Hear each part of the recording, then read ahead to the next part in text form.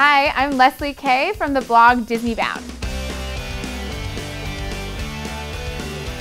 So today we are going to be talking about DisneyBound tips and tricks, how you can make your DisneyBound and then how you can really make it the best DisneyBound that it can be.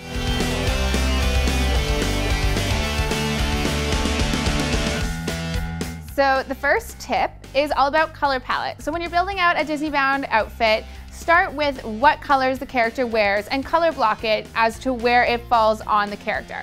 When you're DisneyBounding, you're not wearing a costume, you don't have props. So I like to use items as in like a necklace or earrings or a ring that might show off something that the character might come into contact with or part of their storyline. Today we have Merida, who shoots bow and arrows and hangs out with bears. So those are some key accessories that you can throw into your Merida DisneyBound. So unfortunately, guys don't have a lot of accessories they get to play around with. So use items like socks, bow ties, watches, and belt buckles to play up the character that you're DisneyBounding. So when you're DisneyBounding, it's always fun to incorporate your own personal style. Today we've called upon Belle, who's the off-the-shoulder dress princess.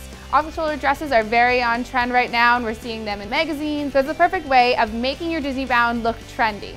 Everybody's different. There's no right or wrong way to do it.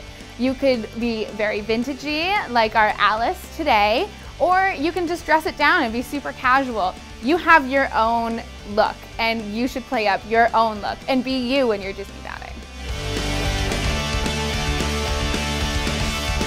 Thanks for watching. I hope you guys got some great ideas for your next trip to the park or wherever you're DisneyBounding. You can find more DisneyBound inspiration on the DisneyBound on Instagram.